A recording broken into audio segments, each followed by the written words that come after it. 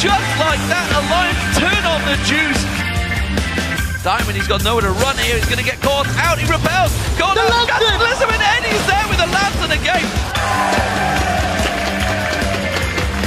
Kicked in, straight away exploded. Gurp and Kevin piled the damage down, and it's an ace for Palladium.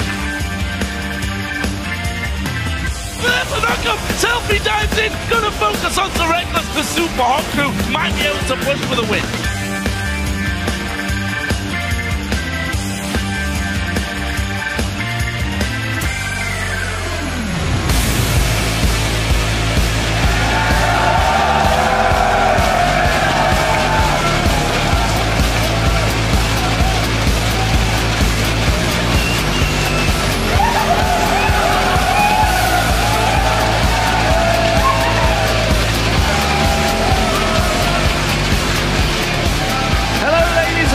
Gentlemen, and welcome to the European League of Legends Championship Series, coming to you live from our studios here in Cologne, Germany. I am Lee D-Man Smith, and here alongside me is Trevor Quickshot Henry once again, as we bring you day 2 of our 16-game Super Week. Yes, we have 6 big games to play today, and now that we're on the downslope of the summer split, the teams will need to bring their A game if they want to stay in the running for a possible spot at the 2014 World Championships. But before we get to those games, let's take a quick look back at some of yesterday's highlights. First up, well, it was the LCS record set by Xpeke at 21 minutes 51 seconds. It was slightly adjusted. We were a little bit too late on that. Yeah, 1 second quicker than we had reported yesterday, and breaking Froggen's record from last week from the same game. Soaz pulled out a top lane Ziggs, managed to dominate up in that top lane, and it's interesting to see Soaz follow that up with the top lane Lee Sin, so having some fun with champions. Yeah, we'll see what he brings out today. That one, of course, wasn't the only exciting champion, as Overplow played Xerath, and Creaton,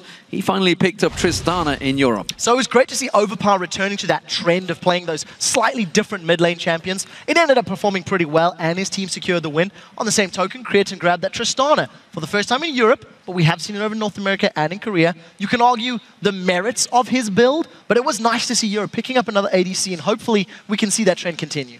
Also alongside him was Zyra. Zyra support, is it back? That's the question. Played in 3 out of 5 games yesterday. Will it be rejoined by Ashe? Well, Woolite's Ashe left a lot to be desired, but I think part of the reason that Zyra is back and why it's quite an exciting turn of events is the changes to support items, the more expensive, I just forgot the word. The heal, cleanse, Mikhail's Crucible, thank you. It just means that there's more options because Zyra's rushing that Leandra's Torment, doing very well with the heavy disengage alongside the likes of Nami. So new supports and hopefully, as well, seeing more options. Nami, new favorite as well. Of course, you were sending us your favorite moments from the games as the hashtag LCS big plays. So let's take a look at the top 3. First up, this was from the SK versus Gambit game. Svenskern's flashy footwork. It came in from @SaberWolf, and he said that flash kick to make up for the dodged ward jump was very flashy. Well played, Svenskern. This was your 3rd most talked about play. Tower was so low, no point for Gambit to do anything. Edward pops out, kicked in straight away. Soul Shackles comes out. That's going to be enough. SK went on to him. We saw the kick flash from Svenskern is kicking back to the team. They get a kill. Darren Till running behind him. But by this point, Gambit were too weak. Such a great kick. Starts the animation and then flashes to make sure it's the right direction. Can't react that quick. No, nor can I. Well, the next one is also from Fnatic versus Rocket, and this features some flashy teamwork. This comes to us from @Shingeki no Momo, I think. That Xpeke play, getting the kill, then taking the Thresh Express. So sneaky. This was your 2nd most talked about LCS big play. They have to back away from this one. They're looking to engage. Jumping. Counter-strike. Lands on 5 members. Peke comes in. Shockwave does get himself a kill, and a Lantern from Yellowstar pulls him to safety.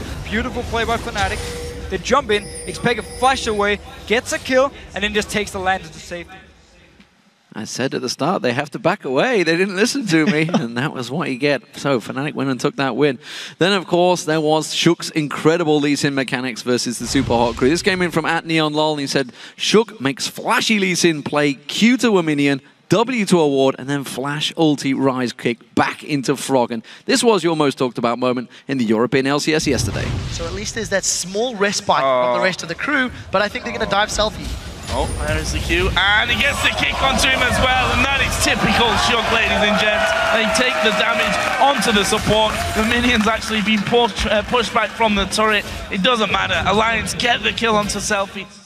So they did dive selfie, and a lot of Lee Sin plays yesterday. You guys at home, remember to tweet the awesome moments from today's games to @LOL Esports and use the hashtag LCS Big Plays. Now it's time for a look at the table as we head into the day. Alliance have a comfortable hold on first place now with a 13 wins and 2 losses. And they're on a 6-game win streak, while SK Gaming, well, they are 3 games behind them in second place at 10 and 5. Yeah, and right behind them are Fnatic in third. They played fantastically yesterday to go 2-0, and Millennium have dropped down to 4th position with 8 wins and 7 losses. Having lost 2 out of their last 3 games, they've got to stop the rot before that gets worse. And those chanting standings may change further as we kick off the day with the top of the table clash between Alliance and SK Gaming. Then Rockout will be taking on Millennium, and then the Super Hot crew will face off against SK Gaming. It will then be the turn of Millennium versus Gambit, followed by the Copenhagen Wolves against the Super Hot crew, and we'll close the day with the clash between Fnatic and Gambit Gaming. So for more information about the schedule, the teams and the players, head over to lolesports.com, where you can find all that and much more. Yeah, follow all of the teams on the road to the Summoners Cup, and you can vote on today's matchups. Just give a thumbs up on the schedule to the team that you think will win each matchup, and we'll check in before each game to see how each of you have voted. And to find out how you can join us here in the Cologne studio to watch the European LCS live, just click on the tickets at the top of the page. So let's head over to Twitter and let us know, which team do you think has the strongest duo lane in European LCS and why? I hate this question because it's so relative. It's so relative. But I do think you cannot deny the power of Tabs and Nif. Yep. They are just doing so Top of the phenomenally table well. pairing. I'm also a big fan of Mr. Rolls and Kasing. I think they're a great pair, and I rate Mr. Rolls quite highly. So you guys at home, send your answers to us at LOL Esports, with this time the hashtag LCS, and we'll read our favorite responses later on in the show. Now it's time for our first match of the day between Tabletopping Alliance and SK Gaming. These two teams have been vying for the top of the standings, but in both of the previous encounters, it has been Alliance that has come out on top. Most recently, while on the road in London, Alliance took SK Gaming in a one-sided match where Froggen on Yasuo picked them apart piece by piece. But if you look at yesterday's performance versus the Super Hot crew, it might have been a victory for Alliance, but they struggled to close out the game despite the big lead they built up early on. Yeah, so in yesterday's match against the Super Hot crew, Alliance found ways to open up a sizable lead before they would lose a significant team fight, and then they would blow that big lead. And this actually happened several times over the course of the match. While Alliance did eventually win the game and close it out, it does demonstrate small weaknesses in their play. I think in general, Alliance have just shown that they can deal with SK Gaming, they're 2-0 up, along with the rest of the European LCS. But winning this game is where Alliance can ensure a head-to-head advantage over their closest competition in terms of potential tiebreakers at the end of the split. Absolutely. For SK Gaming, this match has to be the proving ground. If they can't take a win over Alliance this split, then it will surely cause some doubts in their minds as they close onto the playoffs. SK Gaming took down Gambit yesterday and dismantled them by securing all of the dragons, not really being challenged. No, they really weren't, D-Man. SK just looked patient, they looked confident, and, you know, in particular, N-rated on Morgana. He landed a bunch of bindings that secured multiple kills. Svenskeren on Lee Sin, he had some really flashy moments, and it was a great start to Super Week for the team, as they must be looking to catch up to Alliance, and picking up a win will help them out. I think they're going to need to exhibit the same level of control if they want to defeat Alliance here today, and they need to deliver a strong performance against the league leaders, because if they don't, they're never going to be able to challenge for that top spot. Well, despite the 0-2 record against a very confident Alliance, SK Gaming's Jesus isn't intimidated by his all-star opponent in the mid lane, while Candy Panda, he likes the idea of taking down the #1 team in the European LCS. SK again. Actually, it's looking really good against them this season. We are 2-0. We know how to beat them, so it should be under 3-0. We don't want to lose to Alliance again, so we're going to prepare a lot for them, but I wouldn't say we prepare any more than the other team. Being the leader, we don't really want to drop any games. It's very important for us to keep winning, so we will definitely prepare our best for every single game. The longer the season goes, the better we will get. and we will catch up to them at the end of the season. We kind of overrate them ourselves in our mind, and it gets to us, and we just play really bad against them. I don't know why. And we need to not overhype them and consider them like a normal team rather than a lion. It's always fun to play against a high-skilled player like Froggen. I've personally done really well against him in our matches. For me, it's nothing special. Like I play against people on his skill level every day. Compared to the other teams, and they're not improving that much, honestly. I would say it's pretty weird with SK. They have been pretty good for the entire split, but I haven't really seen much improvement in how they have been playing. They're the best team right now. It's always a good challenge, and they're the team to beat, so we will beat them. For me, the standout thing in that video is how SK actually talk about Alliance. It's only been a split. They finished 4th in the playoffs. But now the top of the table, they're already talking about the mental attitude of coming up against this top team. And it's not the same message across the team. Freddy is saying we overhype them. Candy Panda is saying, you know, we've just got to try hold back. And Jez is like, whatever, I deal with Froggen every day. So we're going to have to see who comes out on top. Well, let's check out the lineups for these two teams. Over on the blue side, it's Alliance. That means Wicked's in the top lane, Shook is the jungler, Froggen in the mid lane, Tabs is the AD carry, and Nif on support. And on the red side, it is SK Gaming with Steady Freddy in the top lane, Sven Skaren playing the jungle, Jez is in the mid lane, Candy Panda on AD carry, and Enrated playing the support role. So let's take a look and see how you predicted this match will play out. According to the votes on LOLesports.com, you gave Alliance by 84%. That is a big, big vote for first versus second place. That is a very big vote, but I distinctly remember a 93% or 94% vote in favor of Alliance in a game they lost against the Super Hot Crew many weeks back. So, you know, public opinion does matter, and standings matter. They're 2-0 up, but we'll see if Alliance can deliver. They are chasing that all-time win record of Europe of 9 wins, which they have the possibility of hitting at the end of the Super Week. Yeah, they're going to get a perfect Super Week. We'll see how that works out for them, of course. The other team to beat them was Gambit as well. Let's not count. They're the only 2 teams to beat Alliance so far this season. Pick and bans are about to get underway. Let's see how this one works out. So the obvious picks of Kale, Kassadin, are definitely ones that I think will be considerations here. I'm also interested to see if Enrated or Nif go for the likes of Thresh or Morgana, or, you know, alternate between them. But one of the big stories for me is whether or not Shook or Sven Skaren get their hands on Lee Sin. Shook has played Lee Sin 9 times this split. Sven Skaren has played it 8 times this split. It is definitely a de facto go-to jungler for both of these teams, and I feel Shook and Sven are currently the strongest Lee Sin's players in the jungle in the European LCS. Well, the fact that SK have banned out Elise tells you they may be focusing towards it. Freddy's Aatrox banned out there. He's been playing that the last few games. Of course, Zig's taken away, kind of a standard, that one.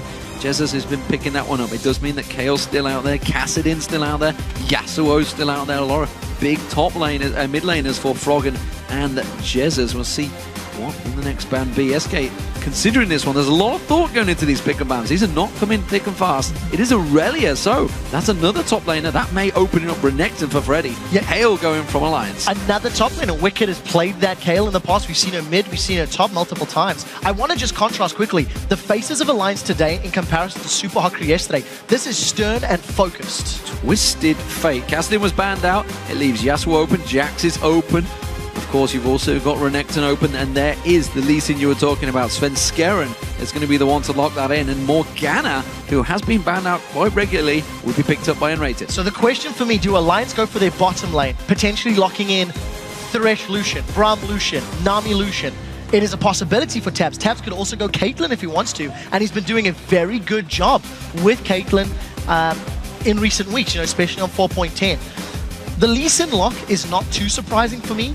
But my wonder is, does Shook go Evelyn and just play that sort of split push gank with Twisted Fate combination? Or does he want to play a different jungler and surprise everybody? Definitely taking their time on the side of Alliance. Well, top lane Lulu is what we saw from Wicked yesterday. It is a possibility in there. Evelyn, you would feel, would be the fallback champion for Shook. Of course, with Elise being banned out. Jarvan has been picked up by a number of people, but Shook has yet to show that one as far as I remember. Yeah, you know, Shook has really been sticking to the sort of trifecta of champions. 9 games on Lee Sin, 5 games on Elise. This will only be his 2nd game on Evelyn if it gets locked in. And in terms of the duo, in yesterday's composition, Alliance ran Caitlyn and Zyra as their duo lane. And the Zyra was primarily to deal with a very aggressive, in-your-face dive set of champions. And that is a very quick lock-in from the SK side. That is a Caitlyn choice over a Lucian choice. Orianna also being locked in. Maybe Jez thinks he can go for that record, but Cogmore gets picked and locked by Tabs alongside Nami. So a lot of late game damage. There's a decent front line with Evelynn and the Lulu combination, in addition to the disengage power that Nami offers. This is something we touched on in the pregame, is how important the ability to disengage can be. What I like about Alliance's comp is they can impact side lanes very effectively with the Evelynn and the Twisted Fate combo. For SK, with Renekton, with Lee Sin, they're going to be looking to get in your face and get ahead as early as possible. Well, Freddy pulling his 100% win rate on that Renekton on the line here up against Alliance. Does give him a champion he knows full well. The question is, will they be buddy system in their jungle? It looks to me like I think that's what they're going to go with. Yeah, I mean, it definitely is something that Alliance may be slightly more inclined to go towards, and the reason I say that, if they go for the buddy system, SK's got the opportunity to try and push lanes quite quickly. With the Caitlyn and her long range very early on, she can punish towers in those lane swap scenarios. In addition to having that Renekton and Lee Sin, who are great at the early stages of the game, I feel SK are the ones with the priority to make early moves, because they're going to have a power spike at an earlier stage than Alliance will. Well, we'll see how this one works out, ladies and gentlemen. Now that you've seen the picks and bans, do you still think Alliance will win it? 84% of you did before. Tweet hashtag AllWin or hashtag SKWin to @LOL Esports. We'll check out the results shortly.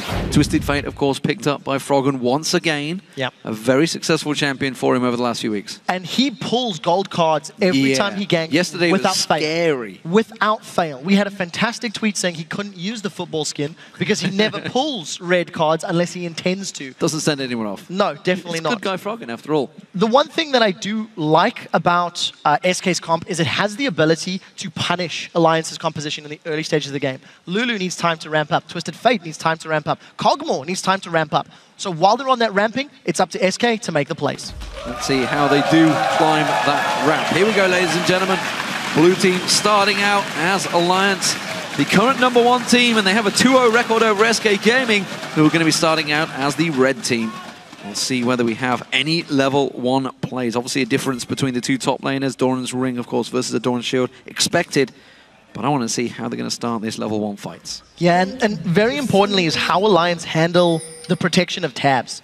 If you look, you're going to have Glitter Launch, you're going to have Wild Growth, of course, and the disengage from Nami. But if Renekton or Lee Sin manage to deliver that command attack and dissonant shockwave combo onto tabs, there is a very real possibility of him getting blown up super early on in those fights. And that's what SK will be looking to do. For the time being, neither team has gone for any sort of aggressive or even defensive wards. All trinkets, with the exception of wickets, are available, and we need to watch for the next 30 or 40 seconds. It looks like it's going to be a standard defensive start to the game. Yeah, nobody going too aggressive early on, 1 minute 10, so a long time before the buffs even spawn. You can see Froggen still hanging around in that death bush just off the side. Shook is keeping Jez's occupied, just out of vision, of course. He's stealthed up as Evelynn to see whether it's looking like they want to go for that red invade alliance, but I don't think it's going to work out for them because there is a ward in place. It will spot them coming early, and you can see Svenskeren and Freddy are already in place waiting. Yeah, so nothing exciting going to happen in the early stages of the game, but I do, I'm casting my mind back to, I think, an SK versus Super Hot Crew game where they also ran a Renekton and a Lee Sin combination, also on the red side of the map. And in that matchup, I was worried about SK's mid to late game scaling opportunities or abilities. No, it was Gambit, actually. And they just played so aggressive after the 15 or so minutes. They got like 1 or 2 key items and then just started challenging over and over and over and picking as many fights as possible in their opponent's jungles. I want to see if they're going to do the same thing with their comp. You can see a couple of SK fans have woken up, but it's still 69% to Alliance in the vote. So you guys feel that, of course, Froggen on that Twisted Fate have got the edge. We'll see how it works out. Nif taking a good pilt over Peacemaker from Candy Panda there.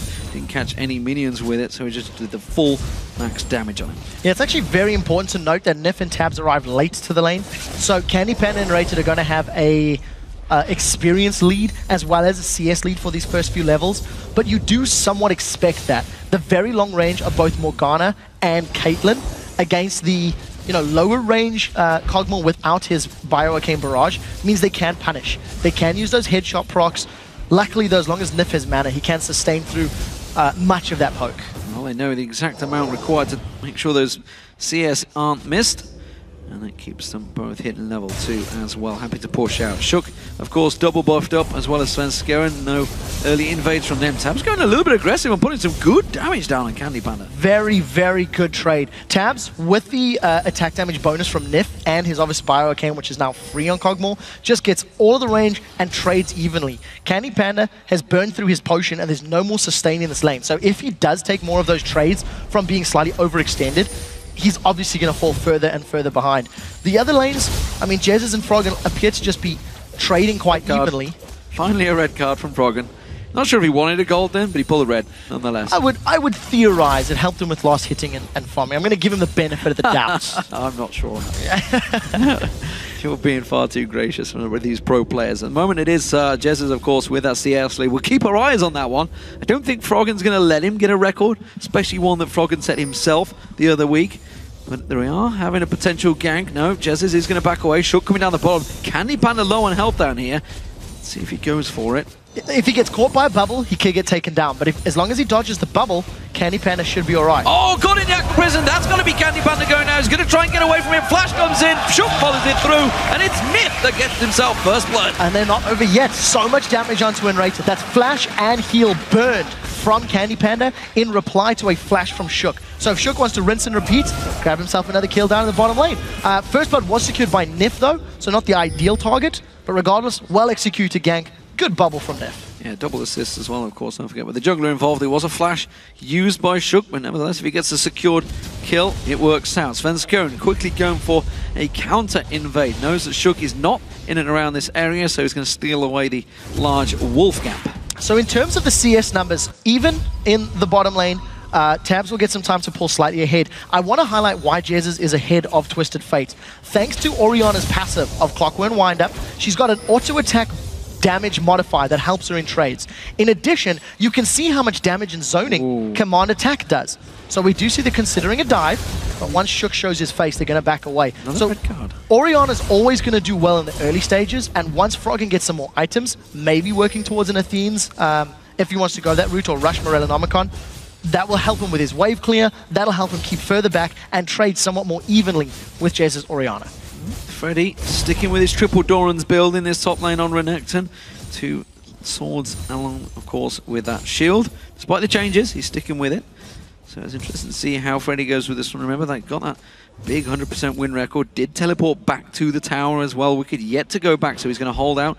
I think he wants to get himself that chalice early on. We'll see whether he goes with the triple Doran's ring, of course, which a lot of people on Lulu have been building. He's missing a lot of CS here. Yeah, and if memory serves, yesterday Wicked did not actually go that route. He went very early Ionian Boots of Lucidity. Well played by Freddy. And I think Wicked's actually got enough money to pick those boots up if he wants to do a similar sort of build to yesterday. Typical, as we're going to talk about, he's going to grab himself Dawn's rings. I'll bet you any money. 1, 2. Yes, there we go. He cheated. He cheated. Yesterday I said triple Doran's, he goes Ionian. Today I said Ionian, he goes triple Doran's. End of the day, there's multiple options.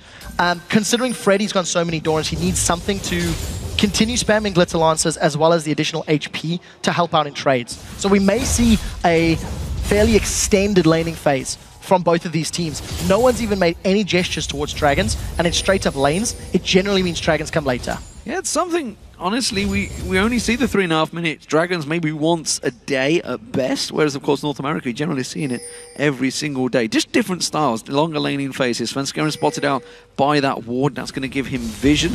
Of course, Froggen will be well aware of that. Tab's caught out with the Dark Binding. It's not going to get followed up on, though. Candy Panda was worried about the threat of the bubble from Nif. Very smart play from Tabs. Even though he was caught by the Dark Binding, the Void Ooze just made any sort of engagement difficult. Sven's caught out. Or not. He's not going to get away unless Froggen flashes. He gets into the gold card. The good wild card follows through. There's good shockwave from Jezz's defensively used along with that defensive ball. And it saves him for now. Flash used by Froggen as well as the Ghost. Yeah, so as summoner spells burned across the board, Svenskeren ends up trading flash for flash as far as Froggen is concerned. The reason that's important is if Svenskeren can heal and come back to the middle lane next time Shockwave is up, they can punish Froggen. And they also know Destiny's down. So this should allow SK to either make a play in another lane or possibly even consider making some moves for Dragon if they get an advantage in this bottom lane. Aggression from Nif immediately gets a 90 caliber net out of Candy Panda, keeping him out of range, of course. He's going to be losing out on the experiences. 4.11 changes will be coming on those, of course, the minion changes, but then we are on 4.10 still here, while you guys at home may have upgraded this morning. It is all about 4.10, and Wicked trying to keep that pressure on. The Glitterland's doing work on Freddy right now. Yeah, all props to Freddy. He's got a decent CS advantage over Wicked in this lane. Every time we have caught a glimpse of him, he is playing fairly aggressively, using the sustain from that Colomine to just keep himself relevant. He's obviously got the 6% lifesteal from both of those Dorans. So he's got decent sustain, and there's no real kill threat from Wicked. Freddy has to make a big misplay or get ganked by Shook to run the risk of getting taken out. And for the time being, teams are very, very even. Jez is still with a small CS advantage in the mid lane, but it's countered by the fact Svenskeren is slightly behind in the jungle. Froggen going to try and keep his pressure on Jesus. He's going to keep him ticking here, and more importantly for Jesus, of course, every time Froggen goes away, he needs to punish that lane. He needs to take that tower down. We saw it a couple of times. The pressure almost certainly is on Froggen's turret rather than Jez's. He's being able to keep them away from that one. You can see turret barely touched so far. Bottom lane have hit level 6. Let's see where they go near the thing. The bubble not landing because the black shield blocks it out there, but Candy Panda starting to take that range poke now from Tabs. Yeah, now that Tabs and Nif have hit level 6, the threat of being caught by a bubble into a knock-up is very high. Good flash from Candy Panda. Well, the wave used, but that flash is going to be on a much longer cooldown, so Alliance will be relaying that information, and Shook, who is down in this bottom area of the map, may actually look to go for a gank here. We're going to get a lovely siren. Oh, Nif sounds lovely. We'll have to get Nif to sing that on stage after the game, I think. But a good attempt. I mean, trading Tidal Wave, which is 110-second cooldown, for a flash, which is around 300 seconds, that's a trade you'll take any day of the week. We've already seen Shook ganking bottom lane. Well, Candy Panda had his flash, and he hasn't returned since. Destiny's almost available. Shook should be able to gank. So if SK push at all in that lane, there's going to be the threat of Froggen jumping in there to join a party. So CS being gifted across there, the Wolves to Froggen.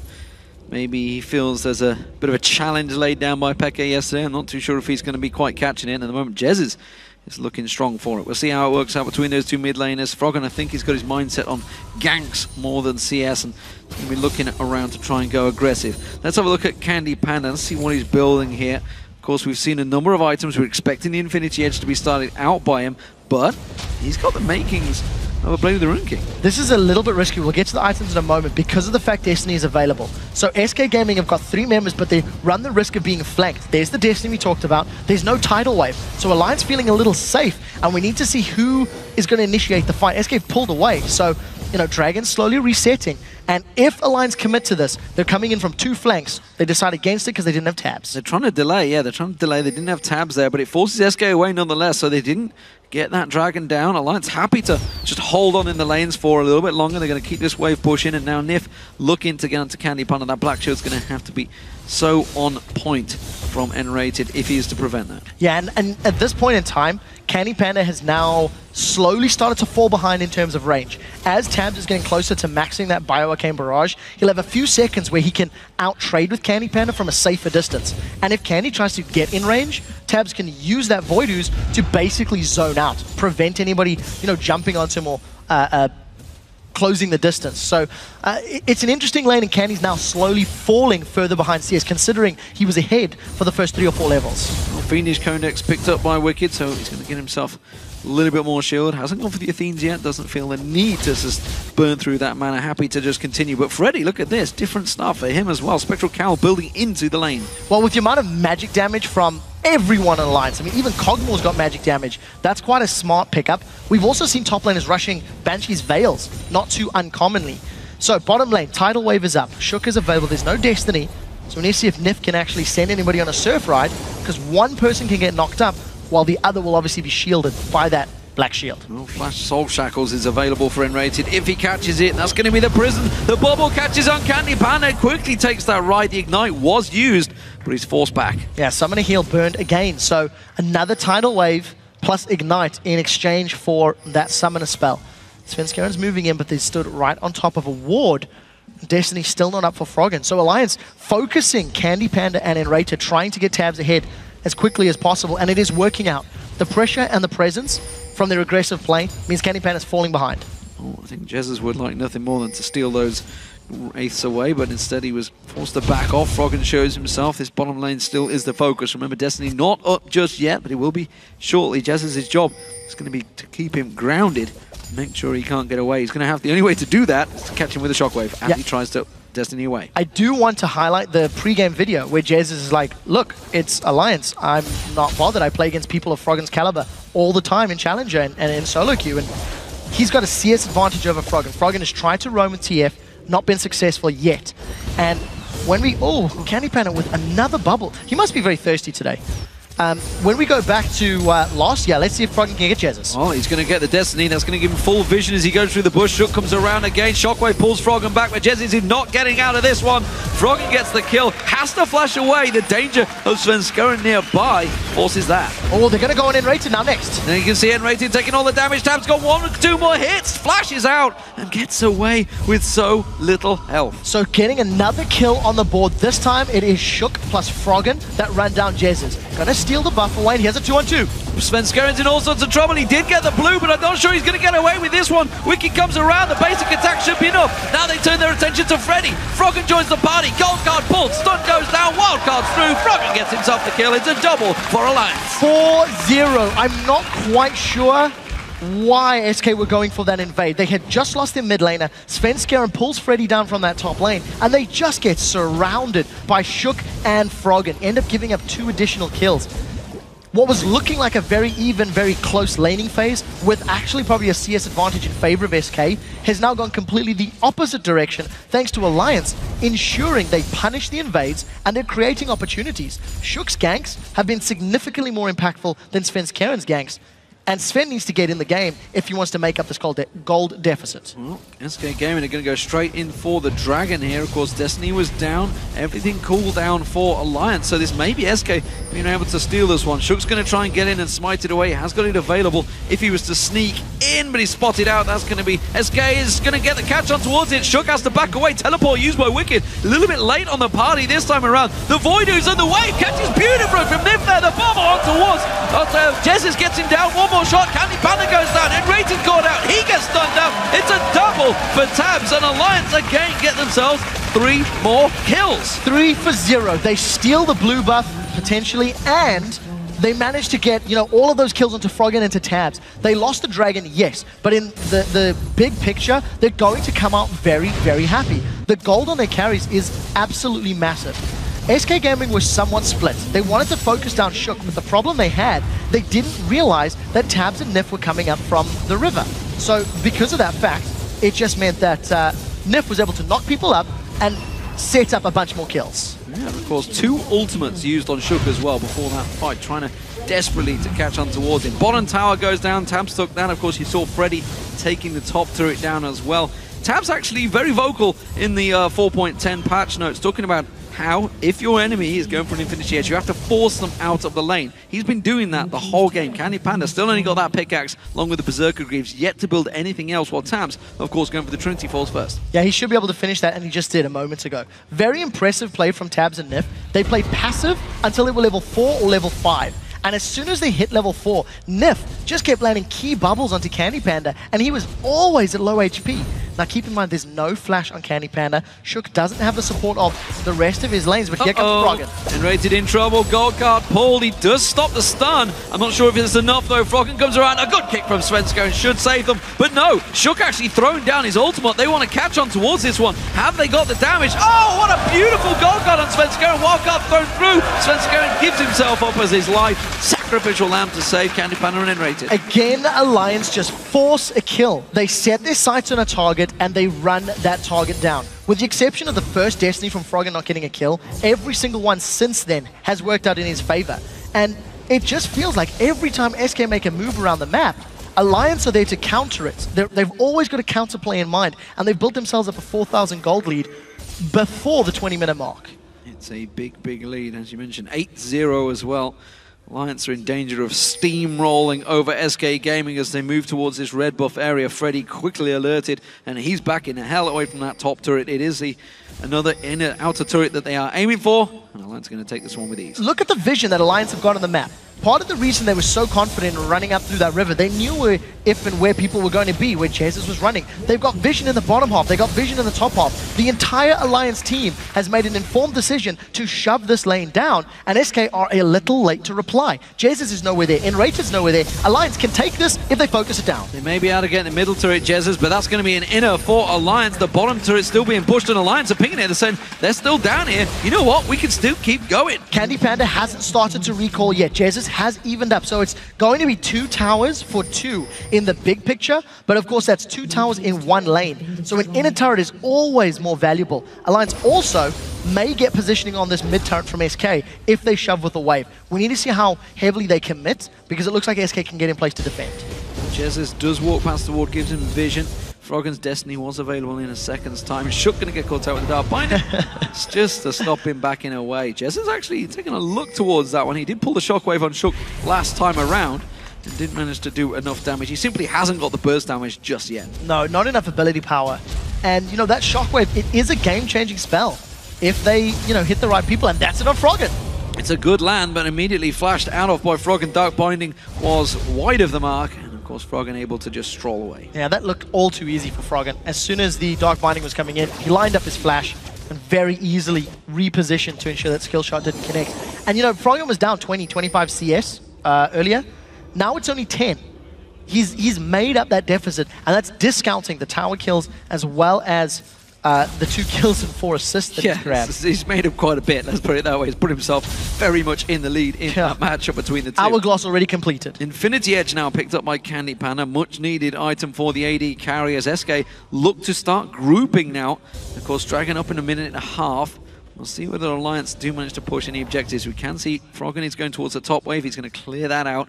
Shove some pressure on towards that top lane. Has got Destiny available if he needs to get down there. Wicked, meanwhile, his teleport's available shortly, but he's just sticking around with the rest of Alliance in the mid lane. Yeah, we need to see how it works. Look at the damage on the Candy Panda. Candy Panda taking some big hits there. That's going to be Alliance taking this middle turret. SK not able to react. They've got to be careful. They're going too deep on that one. Tab's taking the kick. Ace in the hole coming through. This is going to turn the damage back around. There's Froggen coming straight in. Svenskeren goes down. Shook gets the kill on towards him. Shook goes deep on that one. They can't get on towards Candy Panda. Wildcard thrown out. Froggen tries to catch it. Not going to get on there in the end, but it is. But Candy Panda finally dropped into the ultimate of Tabs from long range, and it's a 3 for 0. 40 seconds until Dragon. It's more the mid turret they've got to worry about. Svenskeren jumps into the middle of Alliance without really having the full support of the rest of his team. Jesus didn't even have Shockwave for the fight. Catches Nif, but it's not enough. The rest of Alliance, they're on the tower. Tabs gets him down. That's another kill. Tabs starting to rack these up now. If you've got him in your fancy points, he is scoring like gold does for you. That's going to be another turret going down, Alliance. Now they can take this bottom turret as well. There's a big wave there for Froggen. They're just taking everything from SK. 12 to 0 in kills.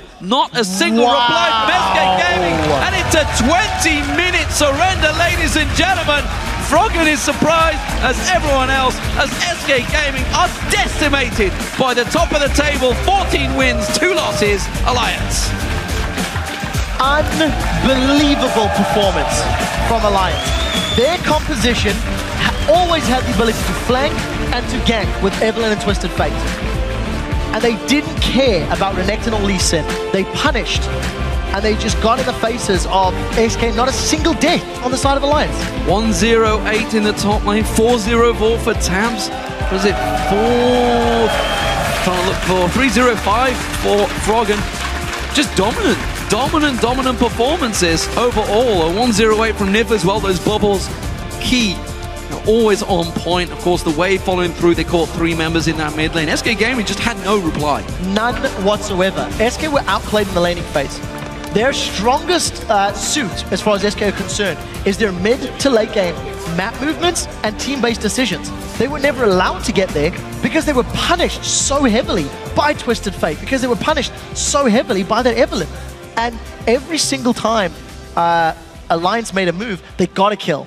There was one gank where it didn't work, and that was trying to punish Svenskeren for an invade. But every other time, top lane, river, jungle, it just all went Alliance's way. And you know, we talked about the mental edge at the start of the show. They were talking about it themselves, and you can't tell me SK were not worried about that fight, because the mental edge clearly was against them. Yeah. And now the rest of the league are going to look at that match and see Alliance getting the fastest EU LCS game, by the way. I'm pretty confident I can say that. Yeah, I think so too. 20 minutes, 58 seconds, I think it was at the end there. 21:01 officially. Crazy. 21:01 officially in post-game score. Got to wait for the Nexus to With a explode few after seconds. surrender. You know, Yeah, cool guys don't look at explosions, but Alliance sure as hell can buy the time to look at them. That was an incredibly dominant performance. If SK did not have a mental block going into the game, they will for the next one. Because SK are a team that scrap and fight and dig in deep. You go back to the spring split, you go back to the beginning of the summer split, and they were always going to 30, 40, 50 minutes because they could, because they had it in them to dig deep and defend and fight hard. They didn't even try against Alliance. Wow, what a crazy start to the day, ladies and gentlemen. We're going to go over to the stage right now. Shox is standing by with Alliance's Wicked. Thank you very much, D-Man. I'm Eefje Shock supporter, joined here by the victorious Wicked of Alliance. A fast and swift victory for you guys in the first game of the day. You guys were confident going into this one, I can presume, 2-0 up already. What did you guys think after picks and bans? How did it go? Well, we got all the pick and bans we wanted. Everything went according to our plan, pretty much. And we just wanted to play it out. And then, unlike Jesse said yesterday, they wouldn't make mistakes. They managed to make a lot of mistakes, and we got an advantage out of that. So when you have an advantage like that and the team that is second in the league right behind you and maybe one of your biggest competitors going into the end of the season and they surrender, does that give you a confidence boost somehow? So I feel like in League of Legends there's a lot of mentally, and I think SK is extremely strong, but they weren't on their game for this game. So it doesn't give a huge confidence boost, because if they had played an amazing match and had played really good and we beat them, that would give a bigger confidence boost for me, because I think they're really strong still. Well, you guys overall also seem very confident. You opting for the Lulu here in this matchup. What do you think of the current meta? How does it suit you? I think the current meta is a lot of fun right now, because a lot of 1v1s, sometimes there's jungle ganks and so on, but there's not that many 1v2s anymore, and I like that a lot. Also, I learned to hit skill shots, which is nice, because I can actually play stuff like Lulu, so it's good. Which is nice indeed. Thank you very much, Wicked. Thank you. All right, we're going to take a quick break, but when we come back, Roccat takes on Millennium. Don't go anywhere. We'll be back in 3.5.